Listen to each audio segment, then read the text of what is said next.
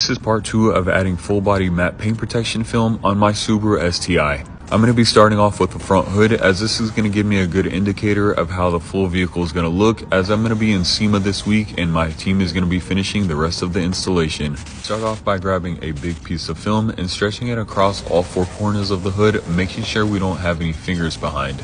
We also want to make sure we don't have any extra slack, as this will create problems while squeegeeing out all the water out of the film.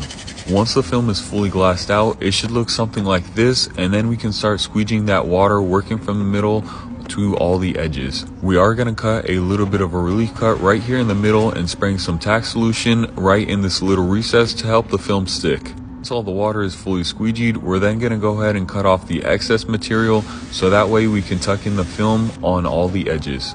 We do also wrap all of our corners, so that way you can get an invisible installation, and this is the finished product. Stay tuned for the next part.